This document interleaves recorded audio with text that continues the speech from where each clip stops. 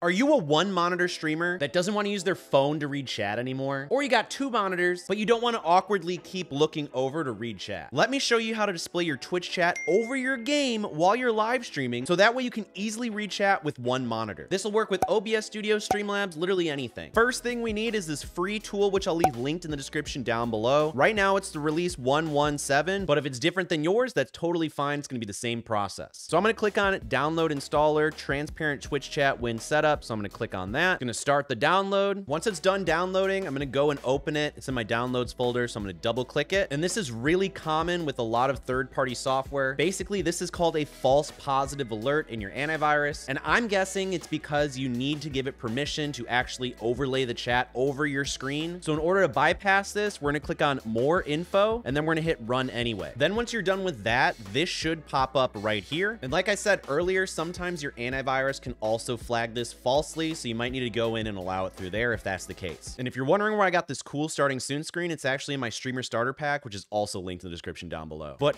this is our little overlay that we can put our chat in. So all we need to do to get started is click the top left of this, these three lines, and then we're going to see a bunch of different things here. The first thing we want to do is click on the settings, and this is where we're going to type in our Twitch username. The cool part is we don't have to actually log in, so we don't have to give a password or whatever. We can literally pick anyone's Twitch username, in this case your own. But since I'm not streaming right now, I'm just going to pick one of my favorite streamers, which is Small Ant. And then you can choose to allow redemptions if you want. So you can enable that, which if that's the case, you're going to need to connect your Twitch account so that way you can accurately track all of the point redemptions. So since I'm not using my chat, I'm going to turn it off. You can also have the chat fade out old chat lines if you enable this. And this will be using seconds. So after 120 seconds or 2 minutes, they'll fade out. I like to keep them on screen, so I'm actually going to disable that. You can also open chat filter settings. So click on that and you'll be able to see filter by allowed usernames only. You can only allow mods, which I don't really think you'd want to do. If you want to block bot messages, all you need to do is click on add, and then you can type in the bot's name like Nightbot, so that way you don't have a bunch of spam. But the cool thing is if you don't block your chat bot's messages, then you can actually see your chat activity, so recent followers, subs, donations in this chat that we're setting up right now. So I'll show you how to do that at the very end of the video, so just stick around for that. So that's really the important part, so we're going to cancel out. And now we're going to focus on chat sound. If you're one of those streamers that really wants to have like a ding or something go off when you get a message in chat because it's a ghost town, this is where you're going to pick your different sounds that will play when you get a chat message if you want. Now, I find that incredibly annoying, so I'm going to hit none. And then you can also choose different chat themes, with all of these being options, so you can feel free to mess with those if you'd like. You can also choose different types of chat, so cap chat, Twitch pop out, all of these different ones, but I'm just going to stick with the default to keep it very easy and simple. Moving on, there's the general tab. You don't really need to know a lot here. You can change the hotkeys for getting rid of the borders, which I'll give you a second, as well as the sound output device, so that way if you have that ding in chat, you can control all of that stuff here. You can even change the sound to a custom sound if you want, using that as well. But if we go to the connections tab, you can connect your Twitch account. Like I said, if you want to use that redemptions for the community point redemptions to track it, that would be fine. Other than that, you don't really need it. You can also use widgets, which is a great way if you want to read TikTok chat or YouTube chat or Kick chat, which I have videos for those in the pinned comment down below, so you can check that out. But this is what you would have to use. You'd essentially put your chat box that you use for multi-chat or multi-streaming or whatever, and you'll post that little browser source in here. And so that would be used as an alternative to the actual chat we're setting up for Twitch. So now that we've done all of that fun stuff, you can just go back to chat and then hit save to save all of our settings. And now you can see that it says connecting to chat server, chat connected, join channel, Small Ant. And so this is Small Ant's chat right now. So let's actually go see to make sure there's not a delay or anything. I know it's a little difficult to read right now. We're just going to wait for someone to talk in his chat. And there we go. We have someone talking. And honestly, it showed up faster than it did on my actual Twitch chat, which is nuts. So you're actually getting it quicker than you would Twitch chat, which is actually insane. So now that we know that it works, honestly better than Twitch chat itself, let me show you how to set it up. We're going to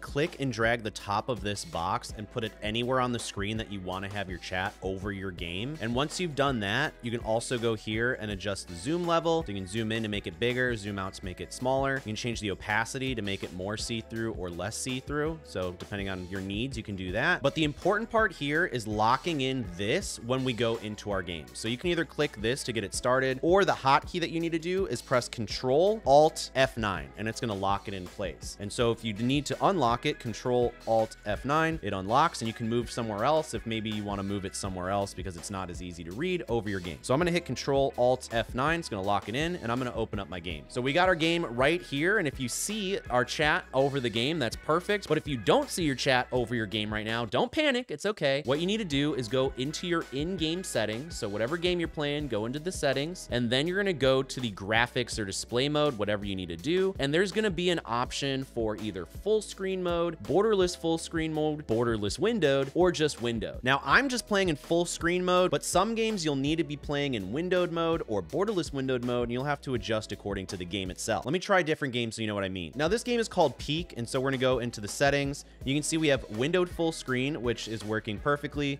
Full screen is also working perfectly, and then windowed is also working perfectly. But honestly, that's kind of rare, at least when I was using this years ago. So if it's not working for you, just go to the windowed mode and cycle through every single option, and there's almost guaranteed to be one option that works for your specific game. So don't be discouraged if it doesn't work instantly. Now, a question you probably have right now is, will chat be able to see my chat that I'm reading in game? And that just depends on how you're sharing your screen with your audience. So in OBS or Streamlabs or whatever you're using, if you're using a display capture, then yes, it's gonna show the chat on screen to your chat because it's literally capturing everything on your screen. Now, if you're using a game capture source or a window capture source to share your game, then no, they will not see it. Now, if you wanna share your chat, you can use a display capture to share everything in both of them. If you wanna have your Twitch chat separately on your screen without using a display capture to combine them, you're gonna wanna use a browser source. And I show you how to do that in this video on the top right there. And the video on the bottom is gonna show you how to use a chat bot, which will show you when you get followers, activity feed, all that stuff in your Twitch chat. So watch either of those videos. My name's Cody, and I'll see you in the next one.